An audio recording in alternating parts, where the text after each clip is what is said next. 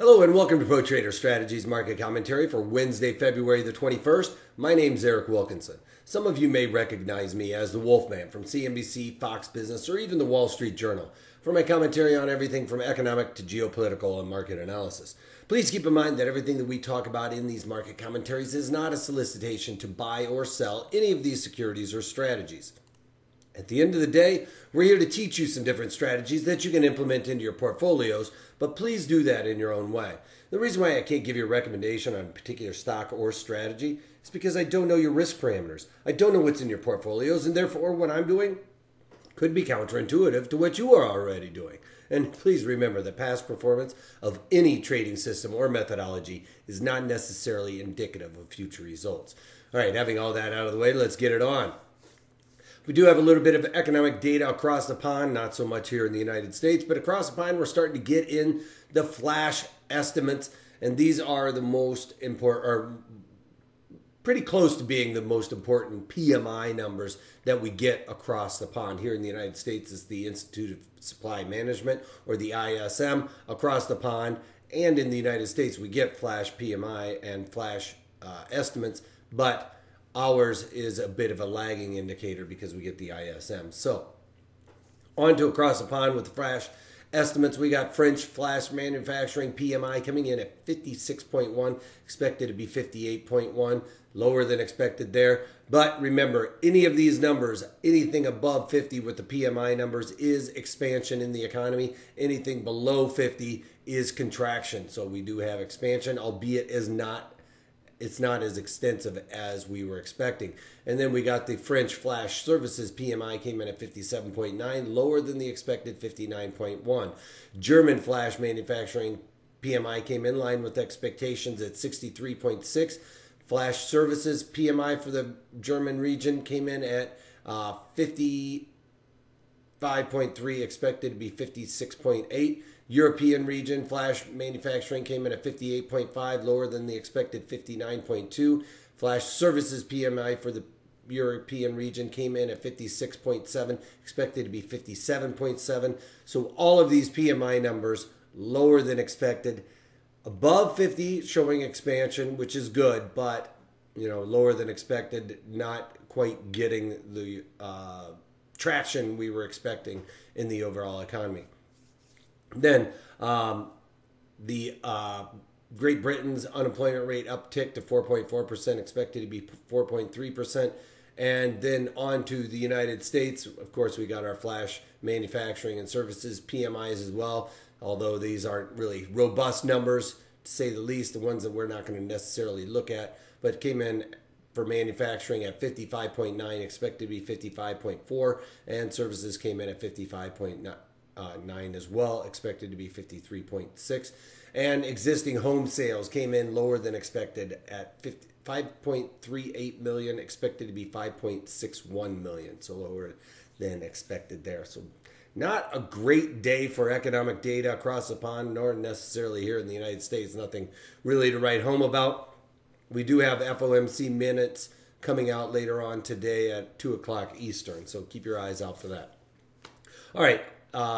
The lackluster economic data so far today, not really affecting the equities. We'll see here in a little bit.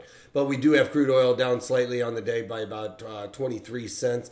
We were talking about all of these charts are really looking messy. We're only getting real support and resistance in a tight range. Support on the 50-day moving average, supporting today and yesterday. Resistance on the trend channel that I have drawn in here.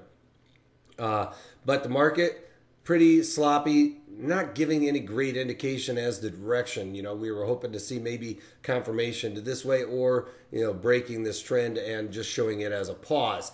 Not still getting any directionality. We'll have to wait to the end of the day to see if this starts looking more like a confirmation to a top and maybe rolling over. All right, gold yesterday, a big slam down yesterday we were talking about.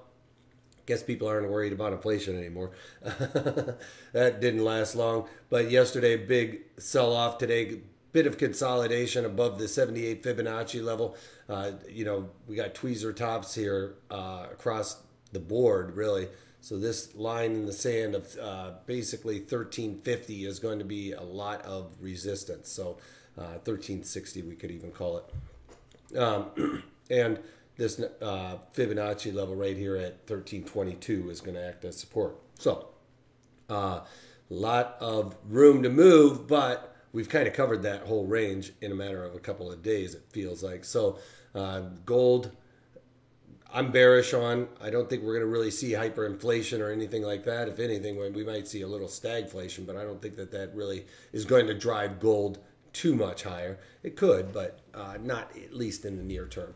All right, on to Bitcoin futures. Bitcoin basically giving up the rally they saw yesterday, giving up over 1,200 points right now, but still above 10,000, which is a real key psychological level for bulls and bears that are going to be battling over. We've got the bonds off slightly by about 10 points today. Real consolidation, going nowhere. Good opportunity maybe for an iron condor. It still has pretty decent implied volatility. So something to throw around that. I don't see it really going a whole lot of anywhere unless we see a major correction in the stock market, but I think we've already seen that 10% correction. That should hold us off for a little while. We've got the VIX coming off after it kind of topped out yesterday, and that's because we're seeing equities move higher. Dow Jones Industrial Average up about 80 some points off of its lows, or off of its highs since we started this just a couple of minutes ago. I think it was about 50 points higher. At the Dow Jones still in positive territory by about 80 points. Yesterday we were talking about this kind of looking like a topping pattern. Then late in the day it started turning into a continuation pattern. We needed to see some correction to get below this wick here on the doji here at the low. Not seeing that. It looks actually like it's trying to push to the top and test this trend channel to the upper band. That's where I think it's going to go. I don't think we're going to see that correction. We're also seeing yesterday it looked like it was a confirmation. Today, not getting that. It's a pretty much inside day, but you know, I'd like to see a little bit more follow through. It just seems like we're really getting just consolidation, and we kind of got to look at this 30-minute chart. These are 30-minute candles on a 10 days section here. It's actually closer to 15 days, I think, now that I look at it. But you can see, not quite inside days across the way, but it sure feels like inside days. Today's feels like an inside day, although it's kind of an outside day as well. But, you know, we're really just kind of winding up, waiting to see what direction this market wants to go. And right now, sideways is what we're doing.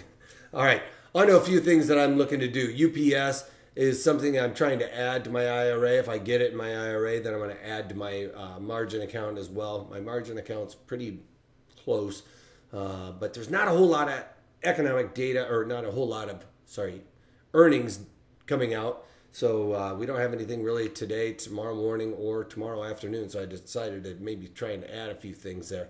So I'm trying to play this to the upside, and I'm about a nickel away. So in UPS, I'm trying to sell the March 99 puts and then buy the 85 puts for defined risk. I'm trying to sell it for about 50 cents. It's trading about 45, so I'm about a nickel away.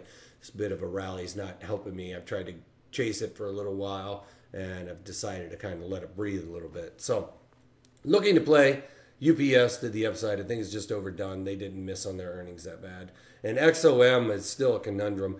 I was expecting this to get a little bit more of a bounce than it is. I'd like to play XOM to the upside, so I'm looking to sell the March, again, 72 puts, and then define that risk by buying the 65 puts.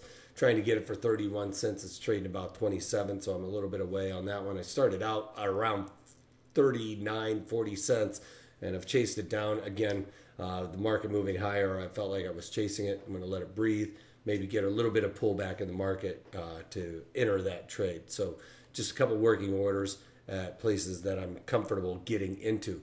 And Netflix got directional move, a little bit of vol coming out of this. If you guys remember on this Netflix trade, I put this on, and it wasn't very long ago. It was basically on the 15th, so about 6 days ago. We've got this directional move on the Netflix trade. Basically put it on the 15th, so I got confirmation to the upside after this big move. We've rallied up. Again, getting real sloppy up here, but looking very tweezer topish. Again, Don't know if it's going to be able to break through there, but I'm looking to cover this trade for a little bit better than 50% of my max profit. If you guys remember in the March, I sold the 230 puts in there for about $1.22. They're trading about 37.40 cents. I'm trying to get out for 25 cents, so well better than 50% of my max profit.